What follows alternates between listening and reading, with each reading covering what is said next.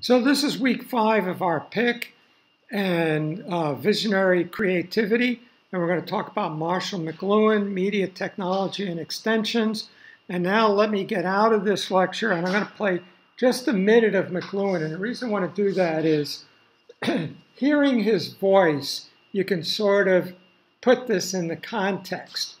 And maybe it sounds a little stuffy to us today, but it blew everybody away at the time.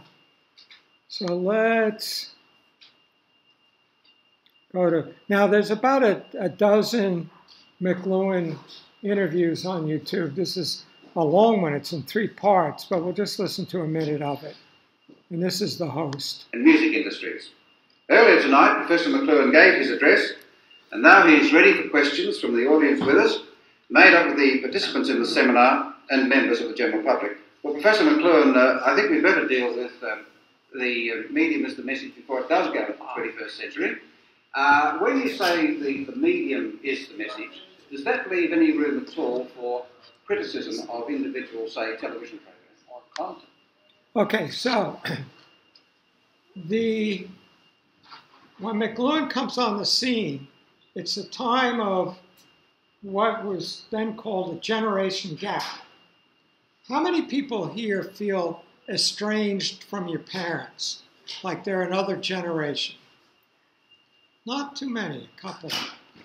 But it was very common then, and McLuhan suggests it's because in 1970, say, ballpark when this is happening,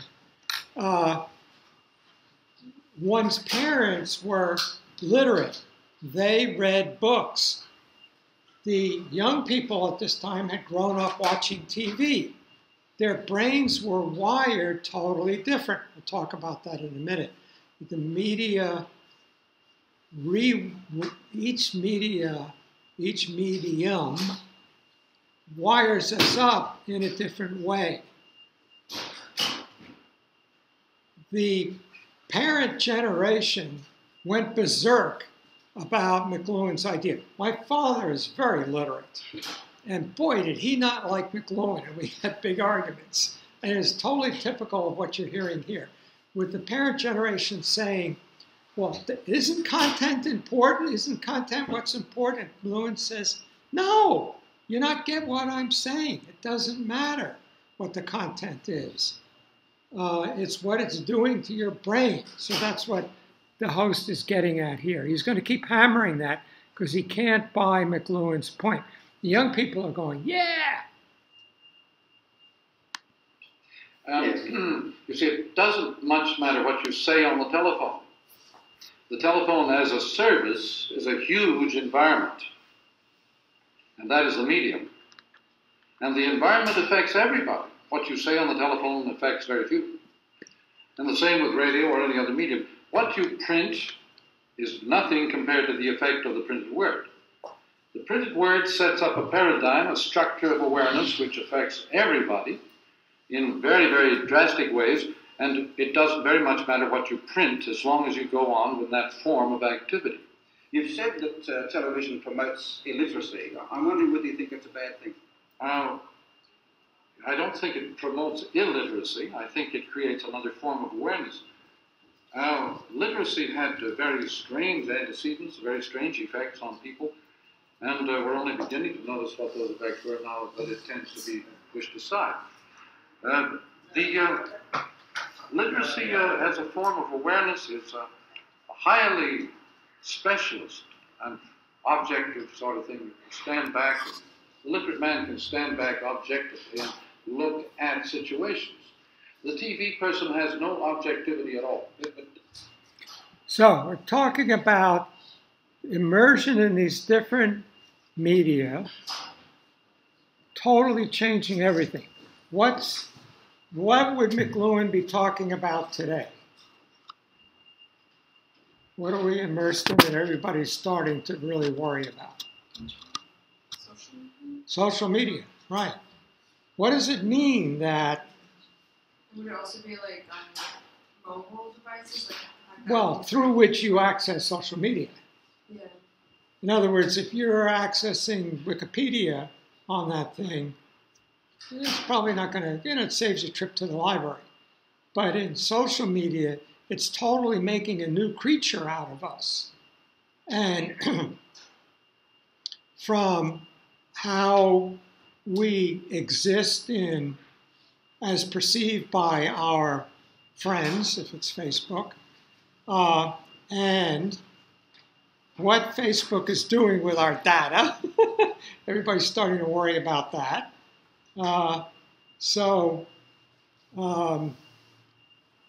We miss McLuhan.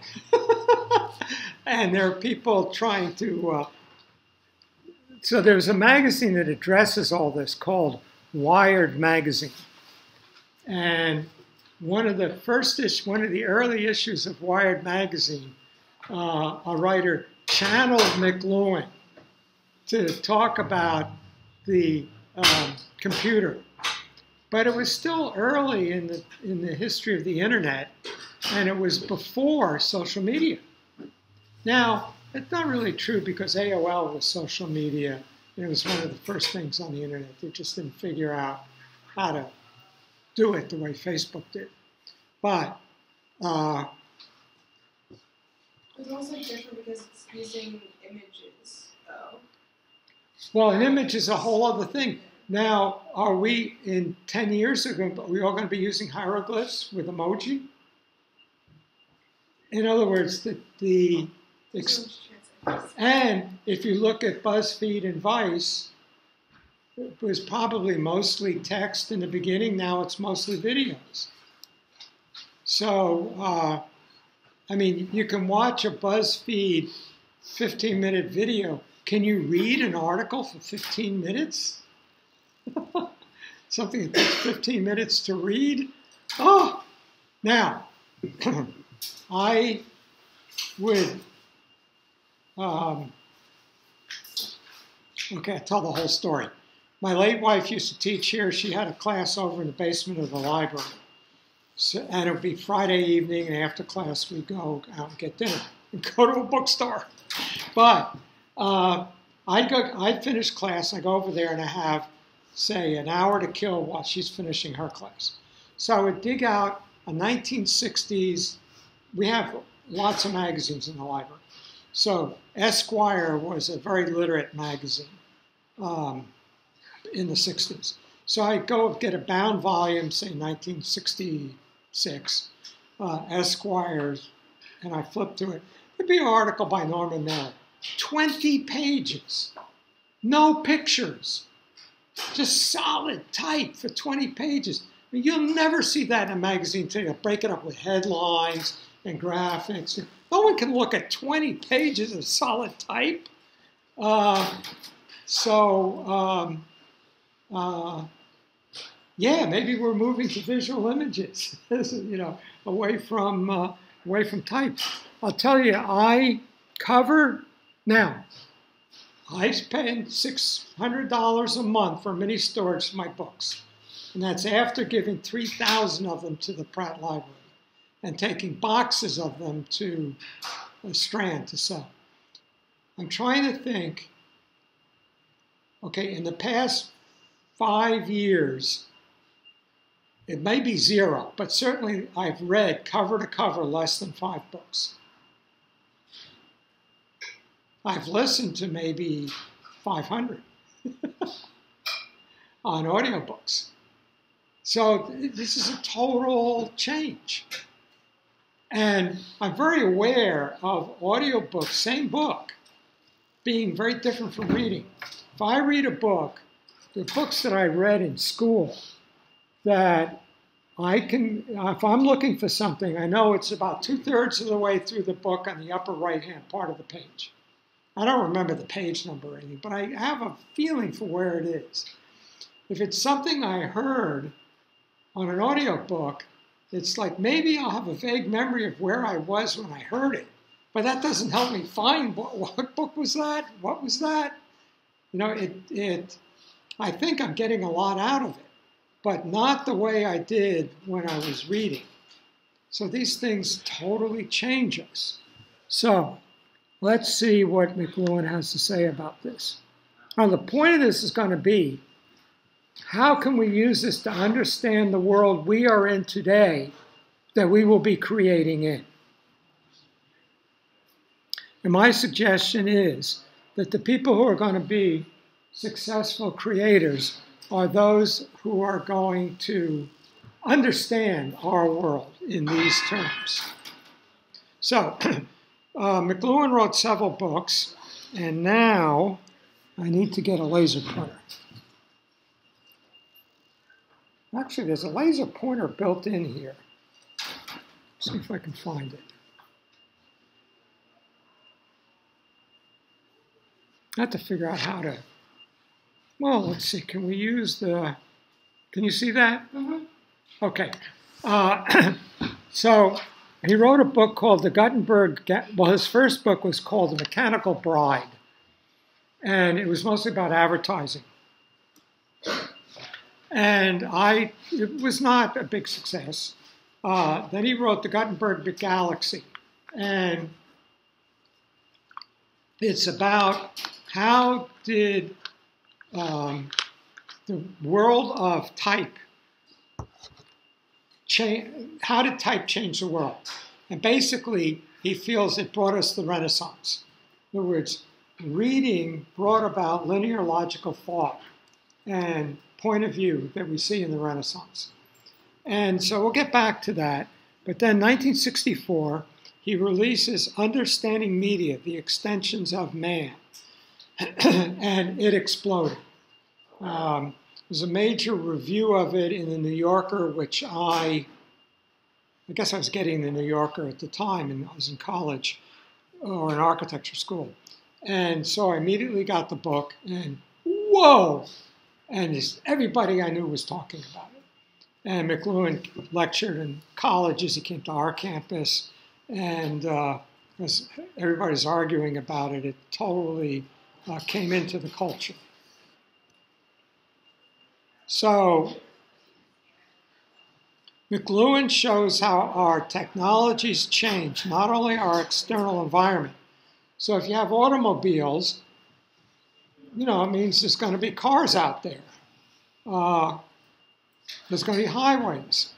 But it also rewires our brain.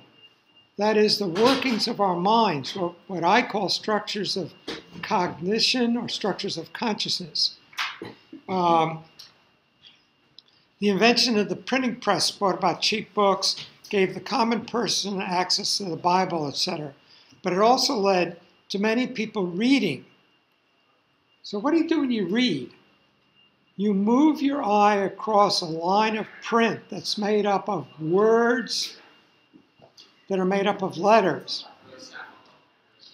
Doing so exercises a different part of the brain than one exercised by listening to speech.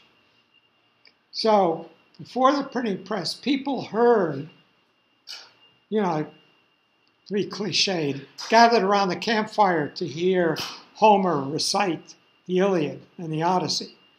And now you're reading it in a book. Well, your ear connects with your auditory nerves going to the auditory centers of the brain. And when you exercise something, it develops. If you don't use it, it atrophies. So the auditory part of the brain was more developed in oral people, and the linear logical part of the brain, which your optical center goes to, that you use in reading, becomes developed in literate people. And it leads to totally different kinds of thinking, linear logical thinking. Doing so exercised a different part of the brain than the one that had been exercised by listening to speech. The brain was changed, leading to visually centered linear logical thinking, leading to perspective painting, humanism, and eventually the Industrial Revolution. So you say, okay, text is made up of paragraphs, which is made up of words, which is made up of letters, and your eye proceeds, it accumulates the letters, turns it into a word, holds that, accumulates the rest of the words in the sentence, puts that into a meaning, holds that, finishes the paragraph, puts it all together. In a clockwork machine, this gear turns, this gear turns, this gear turns, this gear, called industrialization. This kind of thinking led to that. Electronic communications, including the telegraph, telephone, etc., led to other changes in the working of the brain, and now computers, the internet, social media are yet again changing not only our external environment, but also the workings of our brains. So let's put this together. So, McLuhan writes, this is the opening of his book. After 3,000 years of explosion by means of fragmentary and mechanical technologies, the Western world is imploding. During the mechanical age, we had extended our bodies in space. Today, after more than a century of electronic technology, we have extended our central nervous systems itself into a global embrace, abolishing both space and time as far as our planet is concerned. So imagine it's before the telegraph or before the transatlantic cable. Let's say it's the American Revolutionary War, and the Americans are trying to get the French to ally with us against the British. So you send a message to France, it takes 6 weeks to get there. They send a message back, it takes 6 weeks to get back. They say, fine, we'll send troops. It takes 6 weeks for the troops to get here. You say, great, they got here. It takes 6 weeks for them to get the message. How they run a war, I don't know. But now imagine you, transatlantic cable, you send a telegraph message. It's there in 6 seconds or less. Everything's changed. All of a sudden, New York to London is not 6 weeks there and 6 weeks back. It's 6 seconds there and 6 seconds. It's instant. There's no distance. You can send a telegraph message to the person down on the 3rd floor at just as quick as you can send one to London. So now space is totally changed. Distance is not what it used to be. If you're sending goods there, it's an issue. But if you're sending information, it's like instant. My brother-in-law lives with us, and he's addicted to the Los Angeles Times. We got a lot of newspapers. Stopped getting the Wall Street Journal, but we were getting the New York Times, the Wall Street Journal, the New York Post, USA Today, and the Daily News. So he said, well, what about the LA Times? I said, every day or just Sunday? He says, Sunday, because they have a lot of he's into movies. They have a lot of movie industry news and stuff like that. So I order it, and it comes, it's Xeroxed. it's laser printed. So they don't, fly the LA Times to New York. They just send it by wire, and my delivery service prints it out and sends it over.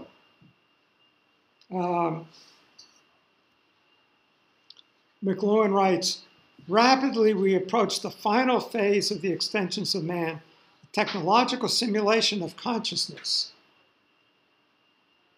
What's the technology people are really maybe worried about?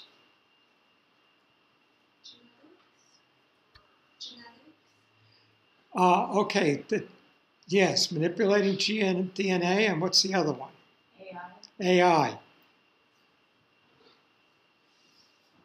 The technological simulation of consciousness. He's writing about it in 1964.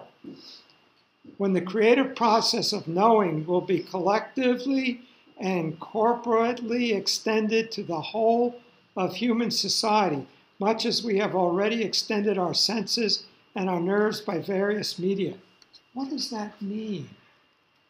What does it mean that, who writes Wikipedia? Everybody. It's the whole of human society all cooperating. And for some reason it works. They didn't know it was going to work. They tried to do it by having hiring editors to write it. And that didn't get anywhere. And the idea of letting just anybody write articles It could have been, might not have worked, but it did. Arthur McLuhan writes, today, after more than half a century of electronic technology, more than a century of electronic technology, we have extended our nervous system itself in a global embrace, absorbing both space and time as far as the planet is concerned. Now, his book is subtitled The Extensions of Man. Okay? I'm going to change this. Now, get binoculars. That extends my vision. I hit something with my fist. Now I hit it with a hammer. That extends my leverage and hardness of my hand. So tools are extensions of our body.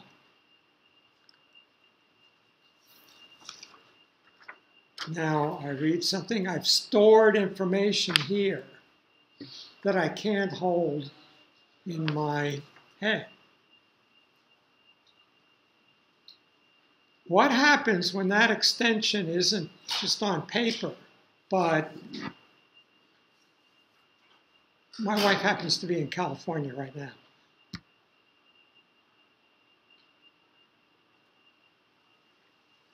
This is going through satellites, through fiber optic cables, through God knows how that's, right?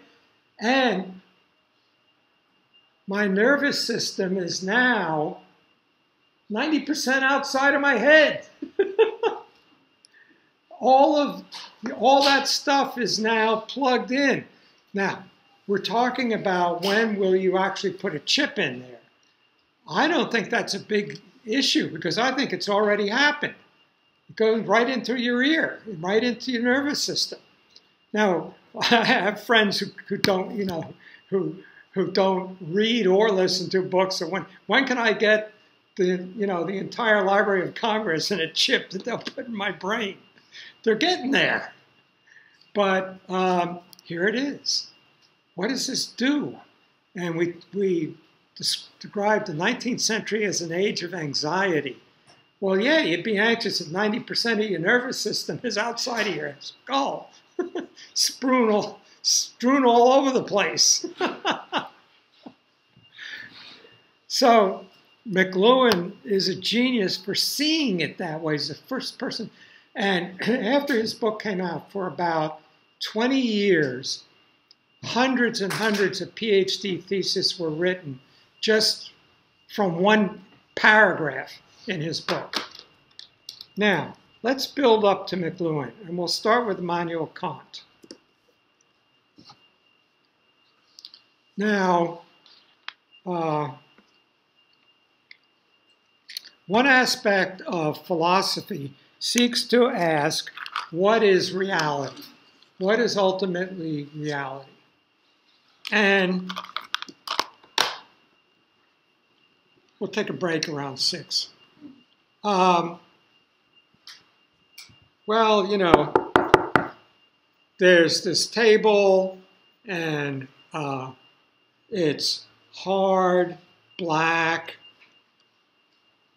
particle board, metal legs, certain size. And what we realize is that, does that tell us anything about the table? Let's go through it. It's black. Is it black?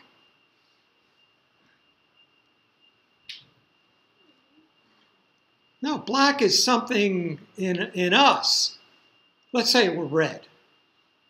The red is not in the table. The red is in our perception. There's some wavelength coming from the table, maybe. And we know from optical illusions that we can make the red look orange or yellow, or, you know, depending upon the other colors and surrounding it and stuff like that. So the color really comes from us. Well, it's hard. What does hard mean? It means it resists my knuckles. So hard is something that comes from us. Well, it's heavy. Well, what does heavy mean? It means I have a hard time lifting it. If I was much stronger, it wouldn't be heavy. If I was much weaker, it'd be a lot heavier. So what is the table, the thing in itself? What, independent of my experience of it, what can we say about the table? And Kant says, we can never know the thing in itself. What we know is our perception. But we notice that everything we perceive has space, dimension, time, causality. These are universals in everything we perceive in the world. Therefore, these are qualities, universal qualities of how we perceive, of our brains. Now, this whole idea fell apart in the late 19th, early 20th century, because what happened was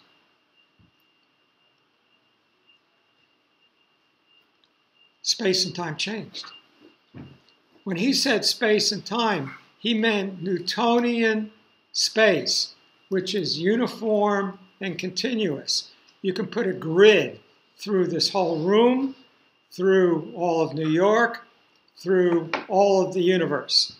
And anywhere in that grid, you know what time it is a universal clock. If it's 5:50 here, if we coordinate our watches, it's 5:50 on the moon, it's 5:50 on Mars. What Einstein's relativity shows us is that that's not true. That the space and time are different for different observers. There is no universal space and time. So then, what Friedrich Hegel tells us, is that the importance of history. Space and time are different in different cultures, are different at different times. Now, I'm not going to go through all this stuff down here. If you download this slide, these slides are on the LMS. You can download them, and if you want, you can even, once you have, they're all PowerPoints, you can grab this text and put it in Word or whatever. And it comes from Wikipedia. So things really change. Things are different in different times and different cultures. Now, how and why does it change? And Hegel says this world is a reflection of spirit. Sometimes it says spirit, sometimes it says God. And God is evolving toward a higher nature. And as God evolves, the world evolves. So what we are capable of in our consciousness changes over time due to this evolution of spirit. Somebody found that a little fishy. Karl Marx. So Marx liked to say, I stand Hegel on his feet. In other words, God does not influence us, we influence God. God is the result of the consciousness of the people at a given time. And that consciousness is changed by the material means of production. So, if you have a hunting-gathering society, it's going to have a shamanic religion, it's going to have a certain kind of marriage, it's going to have certain kind of male-female relations, it's going to be maybe reasonably egalitarian. If you have an agricultural society, you're going to have specialization. Some people are going to be farmers. Some people are going to be engineers building the irrigation. Some people are going to build the storage for the grain. Some people are going to be the rulers. And The moment you get to agriculture, which is 4,000, depending, 4,000 or 5,000 years ago on a large scale, you get specialization. And as soon as you have specialization, you have inequality. So you say, okay, the farmers are going to grow the grains, the engineers are going to make the irrigation, and then these people are going to keep the records. What do we call them today? Bankers. And they somehow get the biggest cut, even though they don't do anything. So what's the reaction to that?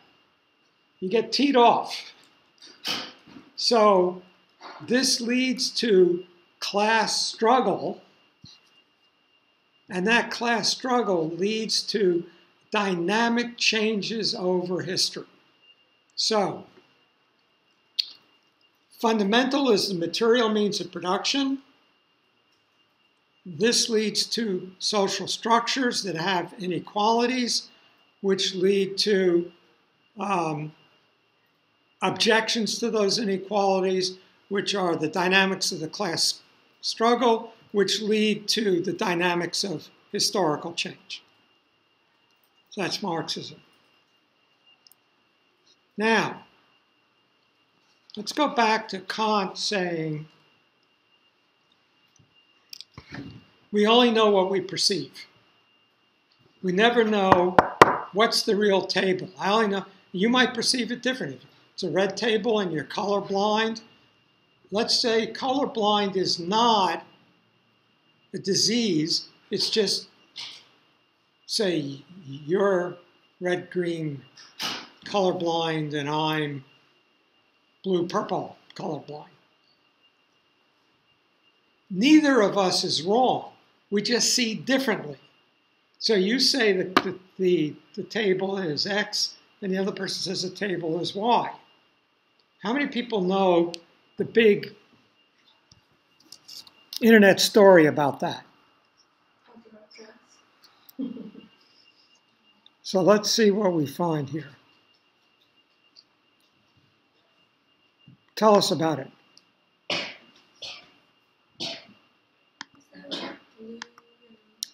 Speak up so everyone can hear. Blue and something. Blue and red coat? Yeah. Blue and black or white and gold. Oh, right. Do you know the dress? Like our perception of color. So we want Google, we want images.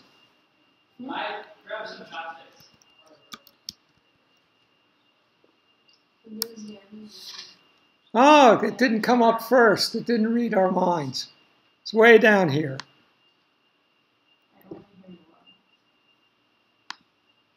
What are the colors of this dress? Does anybody not see blue and black? What do you see? I definitely see white and gold. You see white and gold? You see blue and black. See? I mean, it's like, what? But I see, I saw both of them. I think you can shift it. I remember shifting it. Well, here's one where it puts them. I've never been able to shift it, but I read that's about the colors of your screen or something. No, but we have two people here seeing it different. But we're sitting different places. I don't think it matters. How many people see blue and black? How many see white and gold?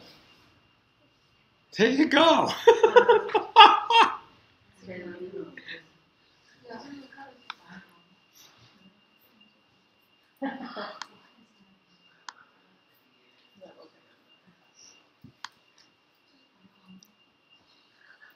So, our perception I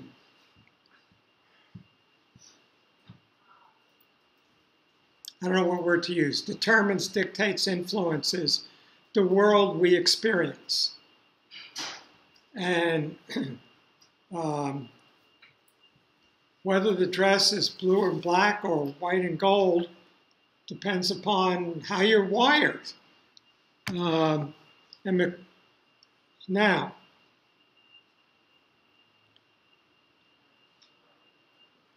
people have very different experiences at different times in different cultures at different periods of history. McLuhan says it's because they have been rewired by different dominant media, print technology versus electronic technology, for example. Maurice Merleau-Ponty is a phenomenologist. So phenomenology is closely related to existentialism and was a prominent branch of philosophy, maybe influenced by Martin Heidegger. Who's the most prominent existentialist?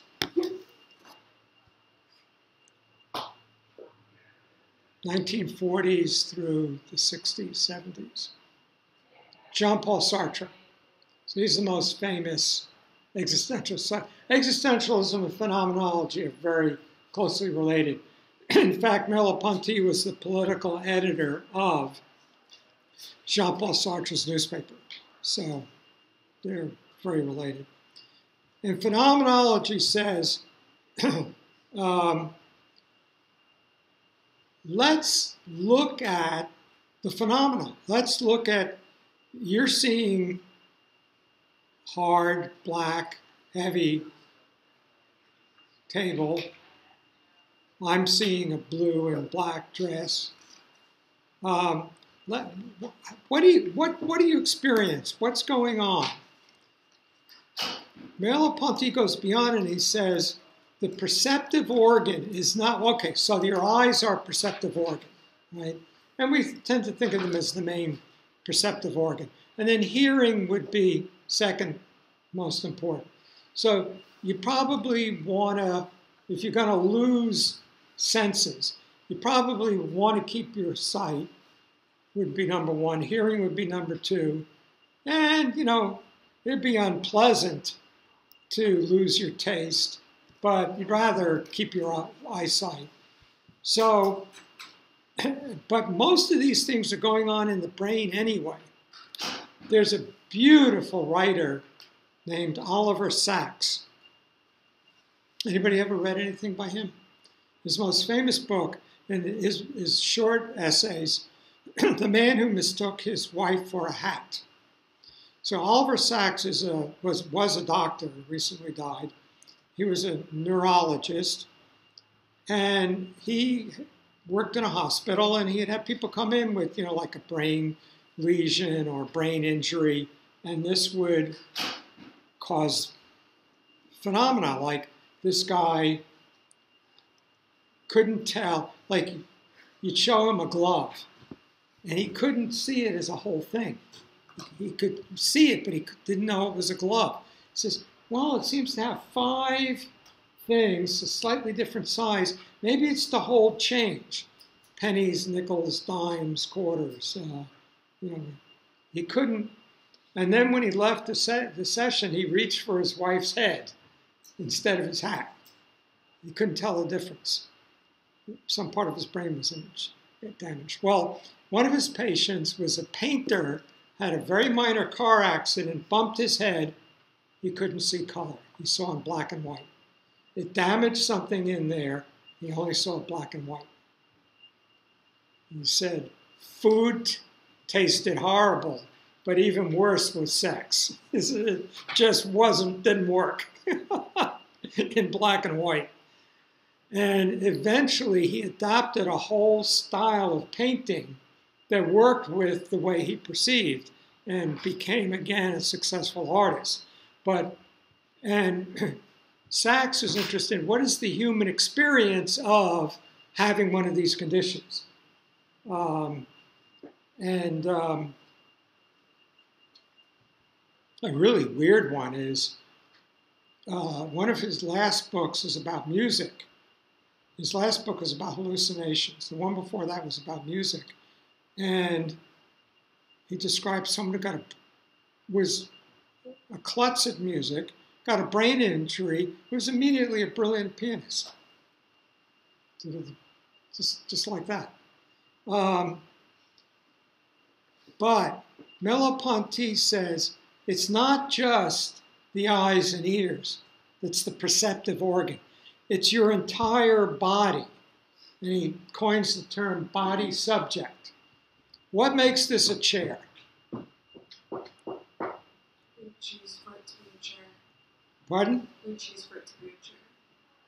I say louder. We choose for it to be a chair. We sit in it.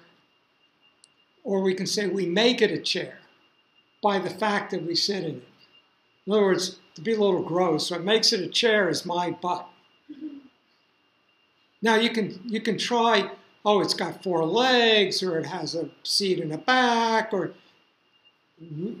you put this in a traditional pre-19th century Japanese house, it's not a chair, because they don't sit on, it's not part of their culture. It's like, what is that?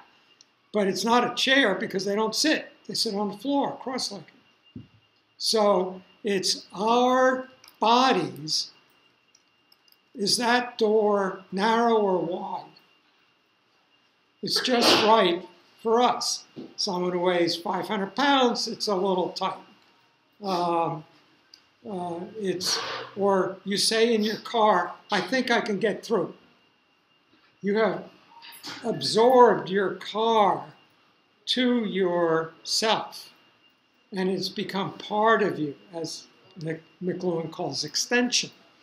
Now, Merleau-Ponty is probably one of the most brilliant 20th century philosophers, definitely worth reading. His material is very rich. The Germans before World War II were very rich in Gestalt psychology, in studying the Gestalt is wholeness, the wholeness of how we perceive, how all this ties together. And he draws very much on that material. A couple more steps and we'll take a break. Next we get Anton Ehrenzweig. Now, everybody I've mentioned so far would be well known to most of your other faculty members, not Ehrenzweig. He's extremely important and not well known. But he wrote 2 major books. The first one was a psychoanalysis of artistic vision and hearing, and then follow up on that, The Hidden Order of Art. And what he observes is, remember in some past lectures, we looked at a Renaissance painting of a human being and say a Cubist, Picasso Cubist painting. And I said that I stood over here, got all these wires, and I said, look at me. And then I observed that you have to move your eyes, somebody said 8 times, to see all of it.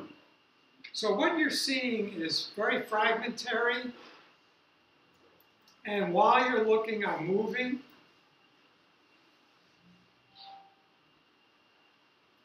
What you then see, Ehrenzweig shows, is an after image. Your mind takes that low resolution, jumbled, fragmentary material and puts it together.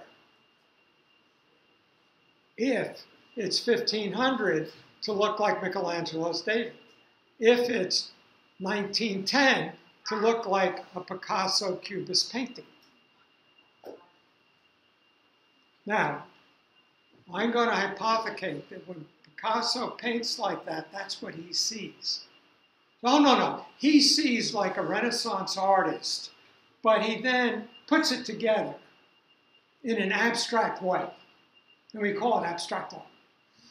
I'm going to deny that. I'm going to say artists paint what they see. And you flip through an art history book, every century is different. Why is that? Because they see differently. Why do they see differently? Because their perception works differently, because their extensions are different, because they're in different technological worlds. They're in a world of print, or a world of electronics, or a world of social media, or a world of oral society, if we're talking about a pre-literate society.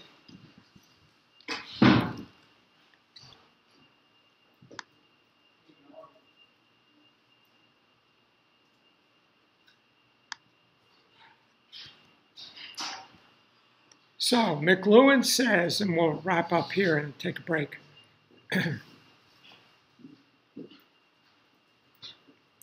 Marx said that different cultures are organized differently due to the primary material means of production. Are they hunter-gatherers? Are they agricultural? Are they industrial? Are they an information society?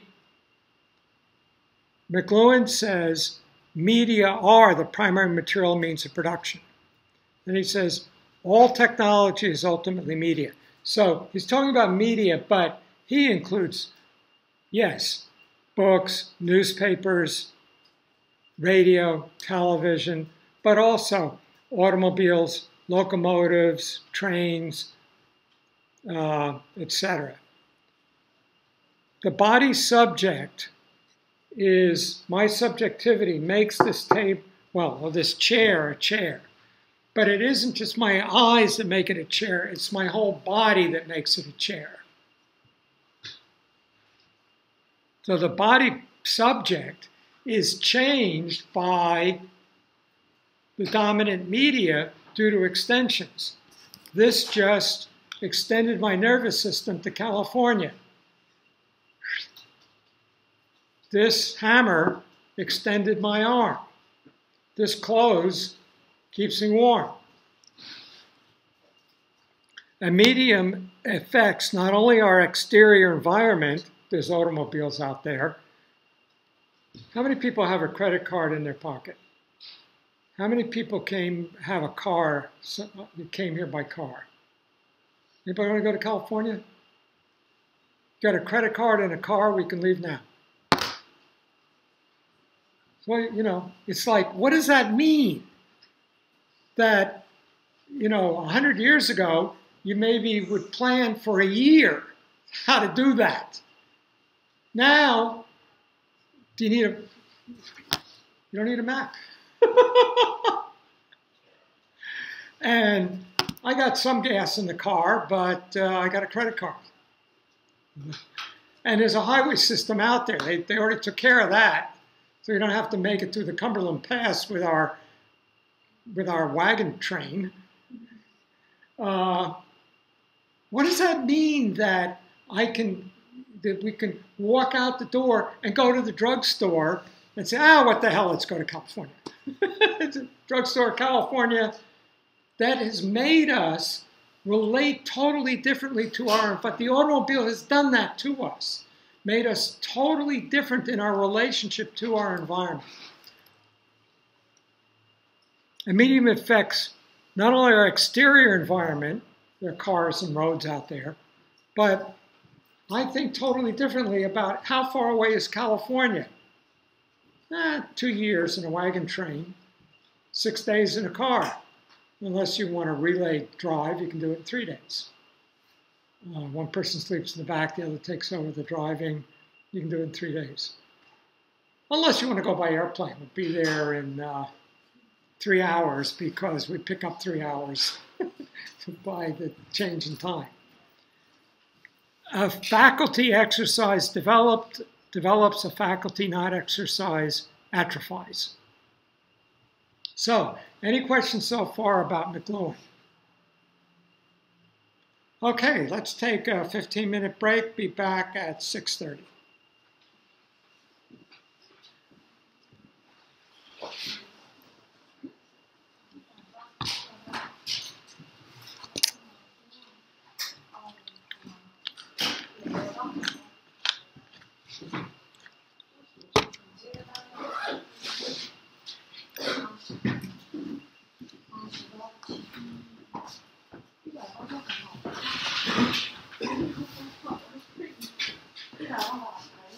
If anybody hasn't figured it out, there's a restroom to the left and there's a snack bar.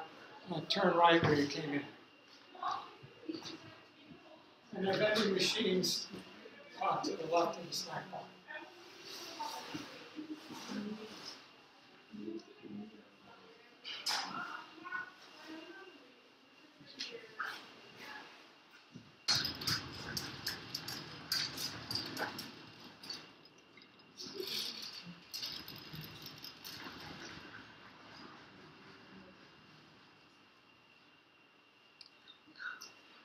That's an example of thinking about the world that our technology has given us and then the opportunities our technology gives us that address, if not solve, those problems.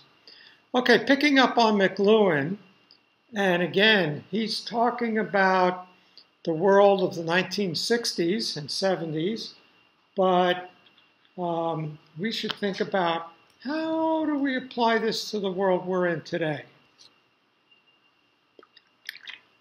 So McLuhan was born 1911, died in 1980, but he was disabled sometime before he died by strokes. He was a professor of English literature at in Canada. And his key books were Mechanical Bride, Gutenberg Galaxy, and Understanding Media.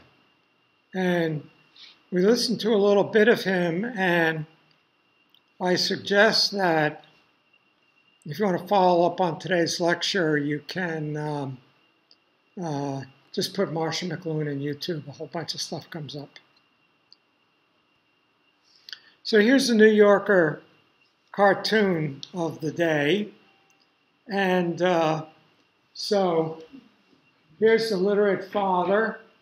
We're in his library, surrounded by books.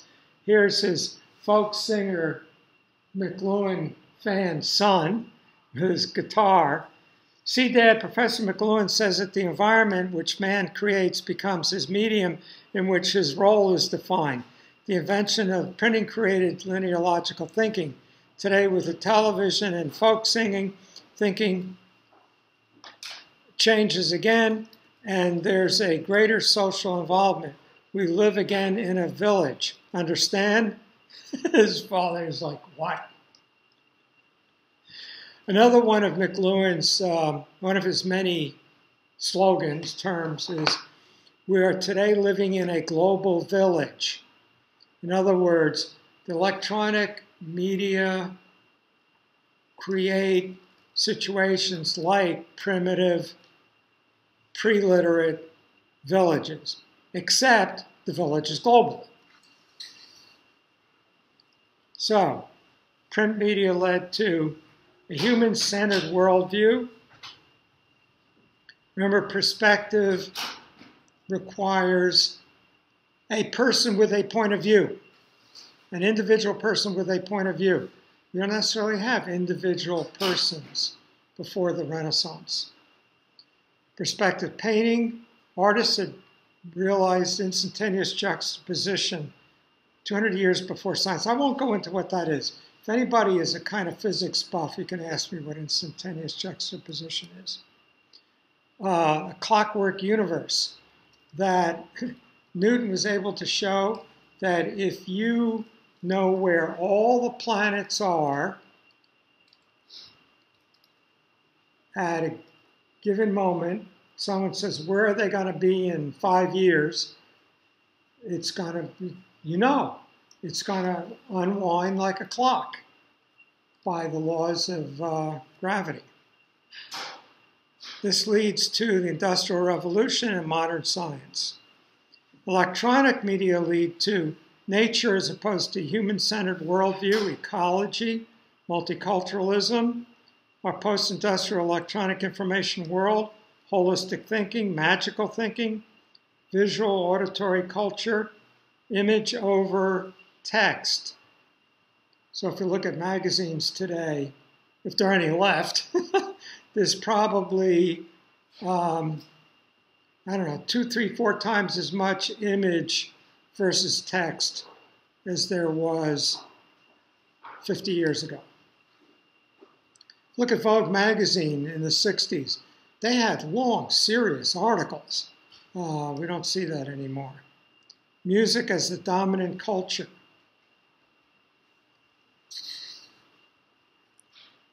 So print media.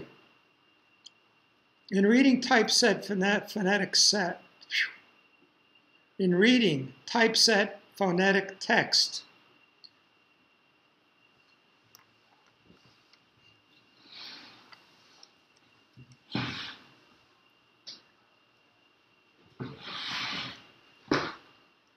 when we read, okay, we've got fixed focus center of vision and peripheral vision. Now, it might not work for everybody, but if you look at my nose and don't move your eyes, keep your eyes on my nose. How many fingers do I have out? 3. You can't tell because you can see them. Your peripheral, it was 2.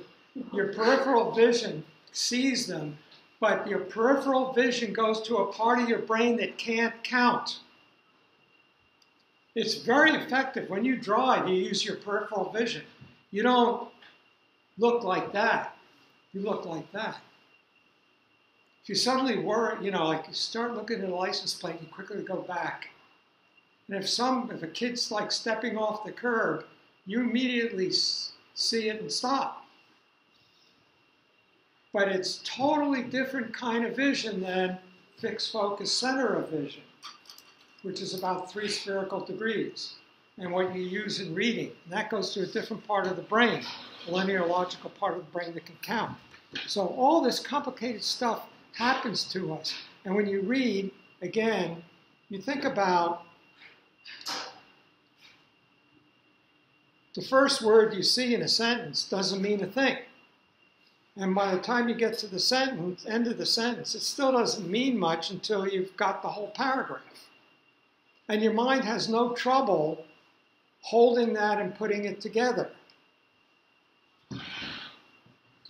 And then we have a term, dyslexic.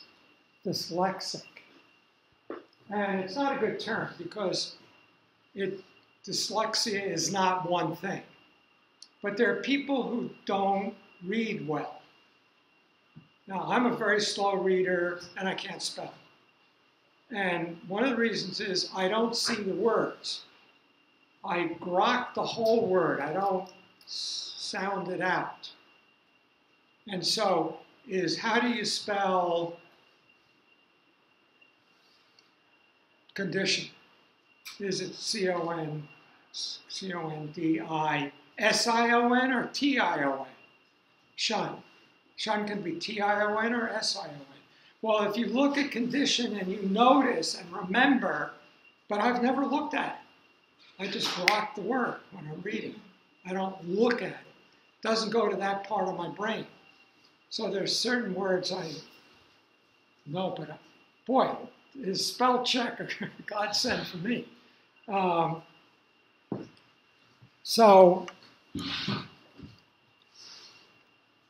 And probably a lot of different people read differently than other people.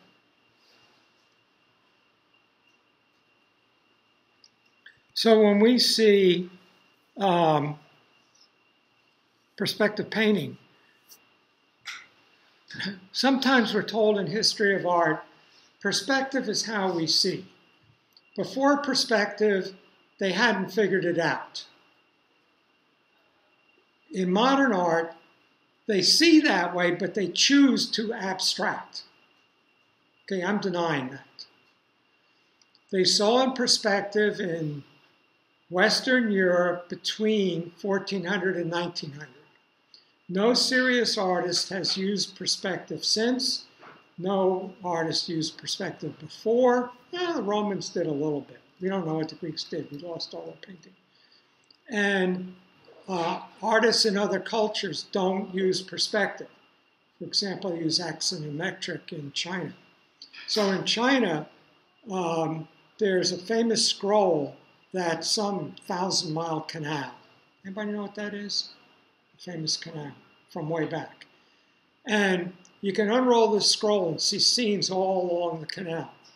But none of them are further away or closer. They're isometric makes them all the same because everything belongs to the emperor. So everything is equidistant and part of that realm. Once you have individual human beings, they generate their own perspective based on where they stand. And it's different for each individual depending upon where you're standing. You're going to get your own vanishing point.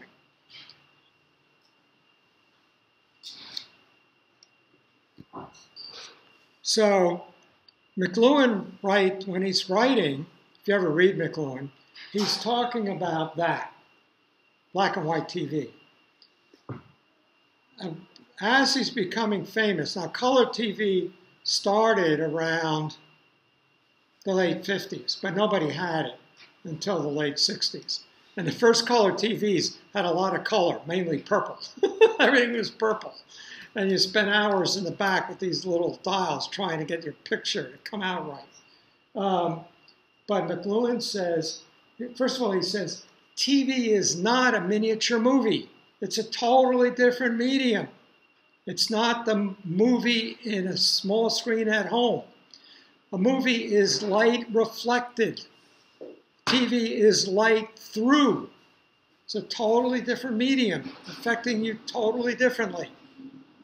And color TV is a totally different medium from black and white. And this is a whole other thing. Has anybody gone up close in an electronics store to a 4K? Well, next time you're in a mall or you're at a Best Buy, it's amazing. And they're now just starting to come out with 8K. But even 4K, I mean, we have a 1080p, and it's not worth getting a 4K until Netflix is in 4K. But there's not enough stuff broadcast in 4K that you need it. But these is like whole other things. You go to the electronics store and they'll have these scenes of the Grand Canyon or something like that in 4K, and it's just amazing. So in the 1960s, they took the transistor and were able to miniaturize and put thousands of them on one chip. So those are staples, so chips about the size of a fingernail. And how many transistors are on a high-end Intel chip today? Over 5 billion. So you can see them. You can't see them anymore. They're thousands of times smaller than what we see in this picture. But this is the first chip, the first computer on a chip. And you said those are staples to give it? Those are staples to give it scale. Mm-hmm. So this is a minute microprocessor that has more brain power than a small computer.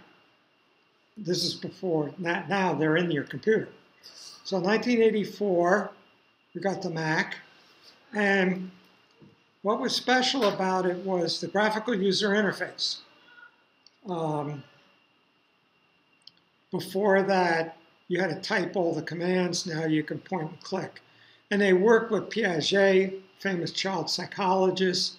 They said, what does a child do when it wants something? Oh, okay. Let's make the mouse do that. They worked very hard to emulate, to make it come naturally, to make it intuitive, meaning you already know how to use it.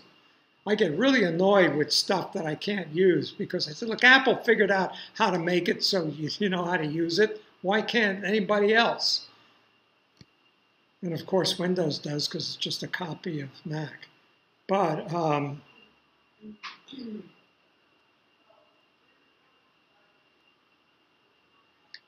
so just a little bit of history. There's a guy named Doug Engelbart. He invented the whole thing. The graphical user interface, the mouse, the laser pointer, and the local area network at Stanford Research, SRI, Stanford Research Institute. It was all taken over by Xerox at Xerox PARC, Palo Alto Research Center. Xerox Palo Alto Research Center. So Xerox knew they had to move beyond the Xerox machine. They set up a division. They made the whole thing. They made the Xerox Star. It had everything. It could do stuff that today still can't be done. And they gave somebody a tour. Who did they give the tour to? Steve Jobs. He stole the whole thing. And he made the Lisa, which was a high-end Mac, and then a couple of years later, the Mac. So that's the history of the...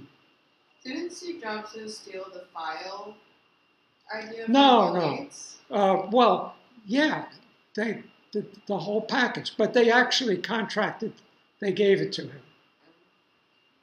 The higher-ups at Xerox said, you can have our technology if we get 5% of Apple, something like that. And Xerox just, one of the things that we come to understand when we look at technology is that, and we do have a whole lecture on creativity and destruction. So in business, there are two terms. One is creative destruction, and the other is disruptive technology. And creative destruction is when one industry surpasses another, makes another industry obsolete.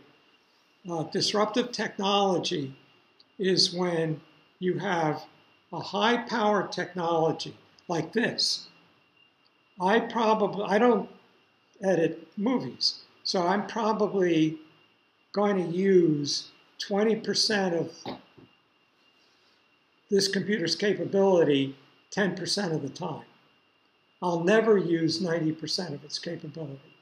Film editors will. Film editors always want more because they go to do something and it takes 10 minutes to render, and they want to do 60 frames per second in real time. So there you can get a 12-core, 4 gigahertz speed Intel processor. And you can spend $10,000 for a graphics processor. And it's worth it for a film editor because, you know, if it's 10 times faster, you can have one person instead of 10 people. You're going to save a lot of money. But 90% of what 90% of people do with this will do. I mean, I watch TV on here. I send an email. What can I not do? It's kind of hard to write a book. You can, but it's kind of tedious. But you can buy a keyboard. So they sell less of these every year now. These are in trouble and now these are getting to be in trouble. So we'll talk about that when we talk about creative destruction. And here we are spreading it over the community, it's otherwise known as the internet. So McLuhan looks at the effects on the sense balance and consequent effects on the structures of individual consciousness and social and cultural structures of, besides print and television, a lot of other stuff. Railroads, automobiles, photography, radio, the electric light bulb. He has a little chapter on the electric light bulb, how GE doesn't understand that it's information without content. What does that mean? Well, when you figure it out, you'll launch the next technology. That's my car. I sold it a couple of years ago. It's now the coolest car in Sweden. It has powerful V8 engine, automatic transmission, automatic seats, power windows. It's got this gizmo here, detects an oncoming car and dims the headlights automatically. I don't see that on cars today. But this is totally different.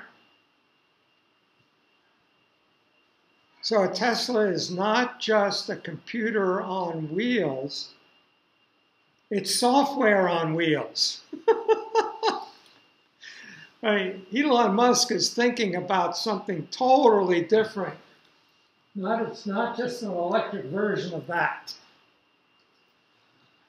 So what happens when they come out with a new stuff for a Tesla, what do? Do you own one? Nothing. He automatically downloads the upgrade.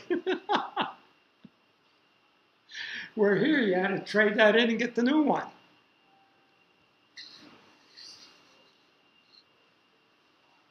So, now, excuse me.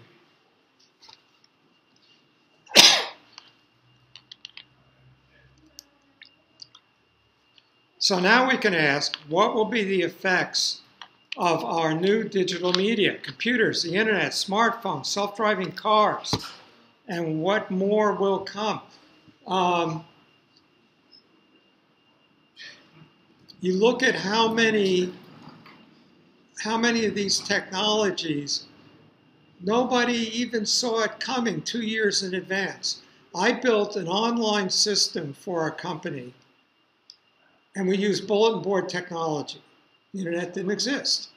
And I went to the major conferences, AT&T, everybody was there in the industry conferences. And 1 year, nobody was talking about the internet. The next year, all they were talking about was the internet. In 1 year. The year before, nobody saw it coming. I mean, AT&T, nobody. So what makes us think this is a final format, in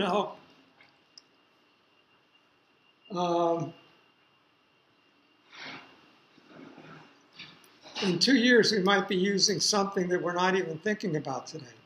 So right now, I'm literally, right before class, listening to this book, finished this one. I just downloaded this one, haven't started it yet. This is a book by Jill Abramson. She was the editor-in-chief of the New York Times for about 2 years. And as the New York Times struggled with how we're going to survive, half the newspapers in the country are out of business. And a lot of it is they've lost like half their readers who are online. But then they've lost most of the department store ads as they're gone, replaced by Amazon. And they've lost all of their classified ads as they've gone to Craigslist and Monster.com.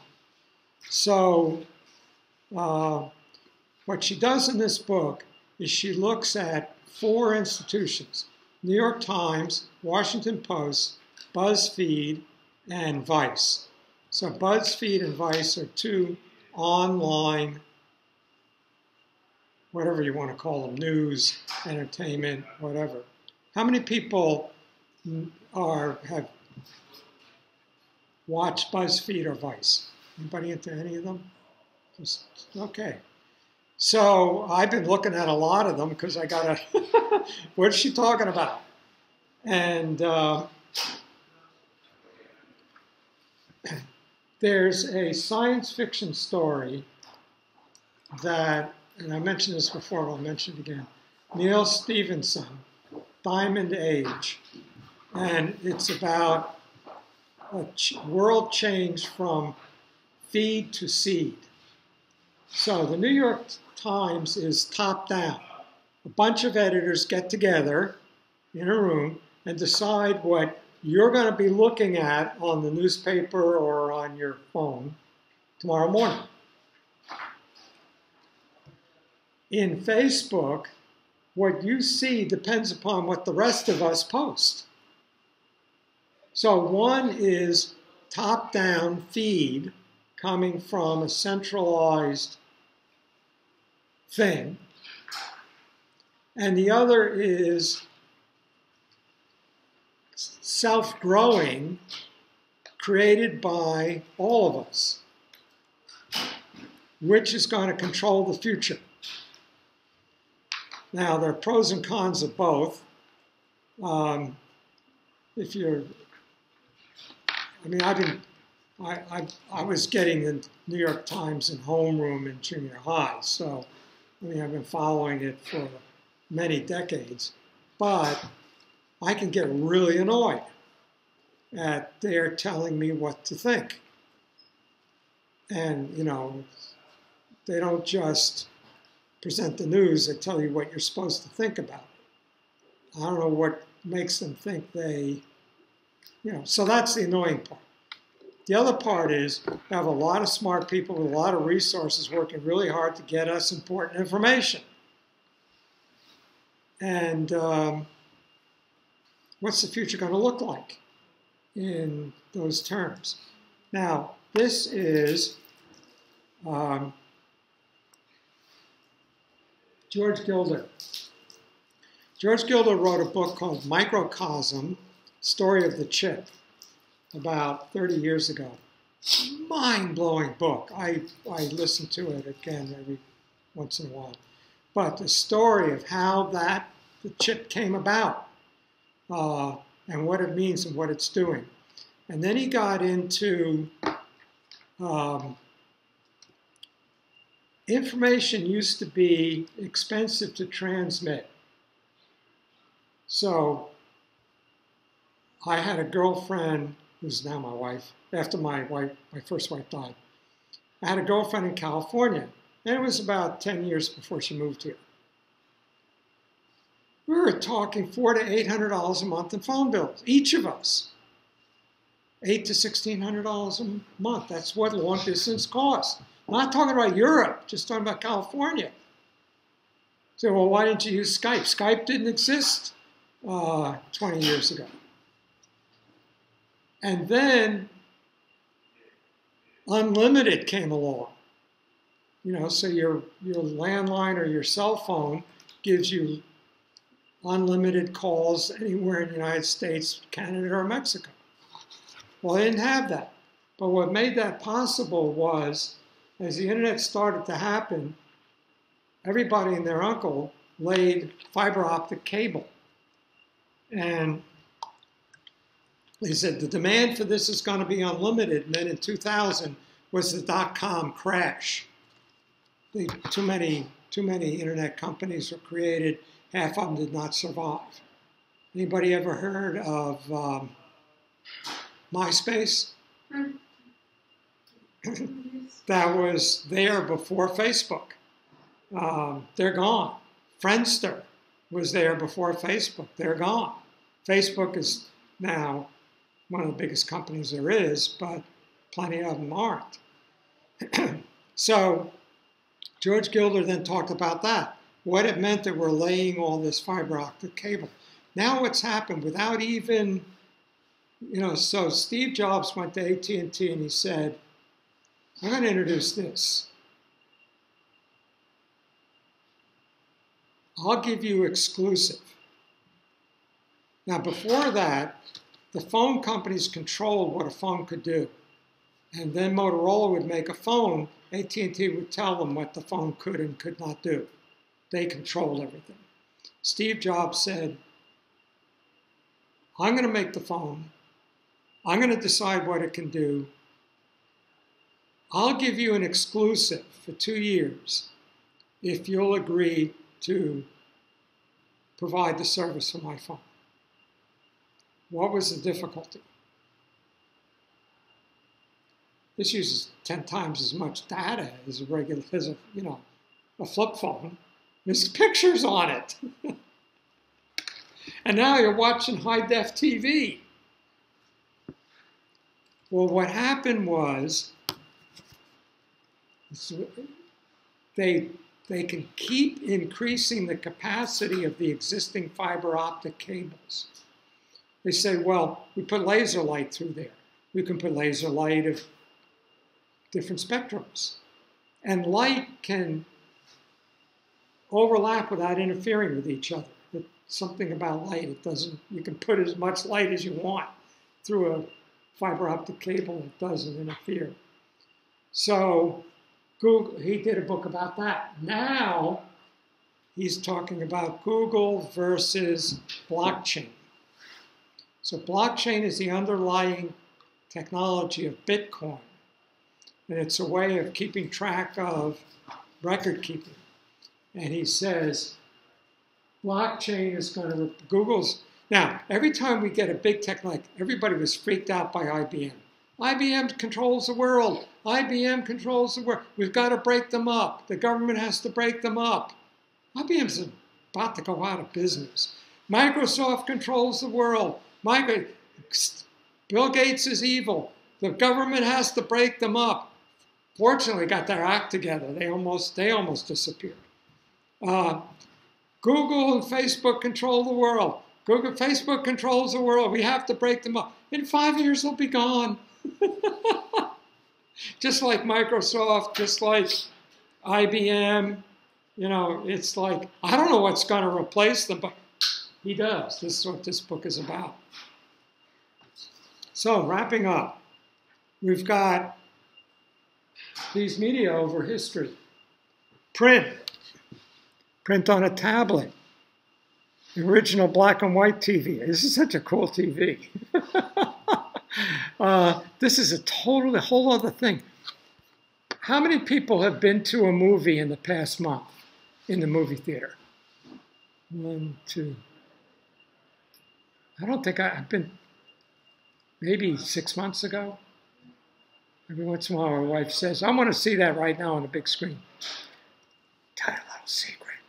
My wife's brother lives with us. He's a techie. He says, yeah, I can download that. There's somebody in Ukraine has it. I'll get it.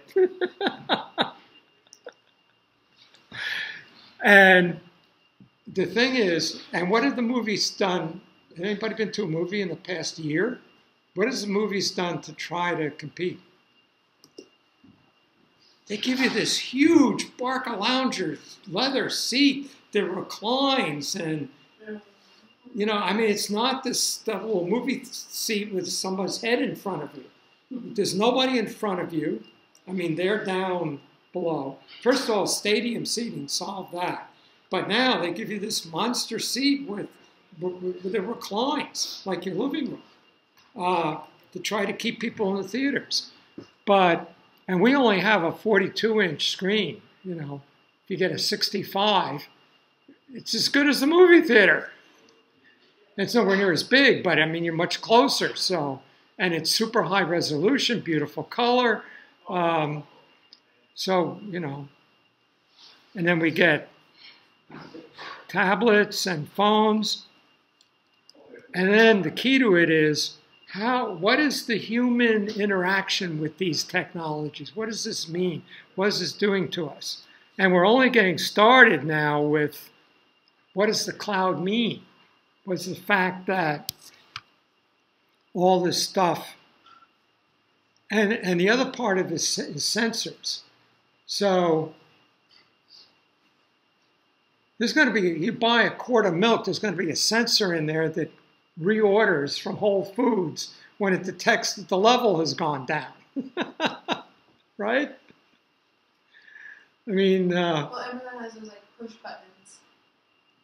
Oh, the little Amazon things. Amazon push button, so it's like you put it next to like wherever it is. Like when you see your too low, you just push it, and then like it delivers. Right. In like 2 days. And then the sensor will do that for you. And then like the Amazon markets that they're trying to make, where it's like they just sense that you've taken it out and they charge your account automatically, so you don't have to deal with tellers.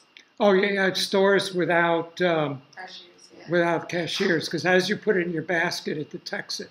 Yeah. It's one of my favorite photos.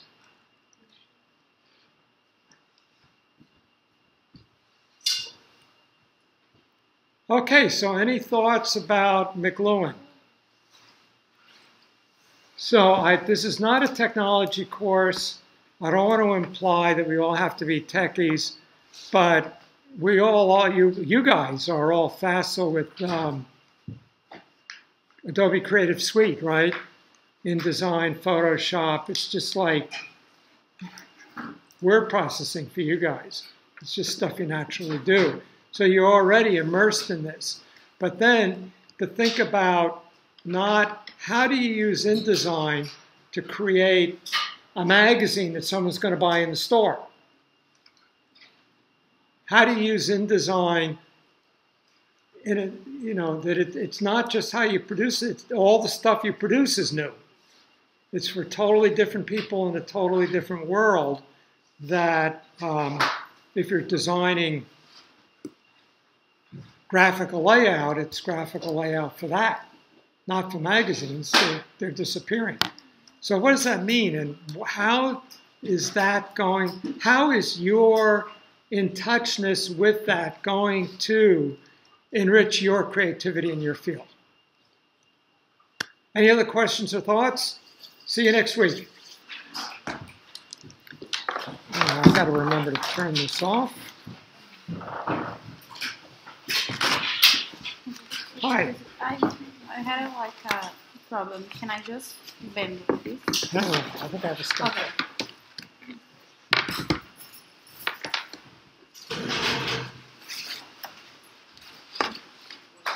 Anybody's giving me an assignment and need a stapler.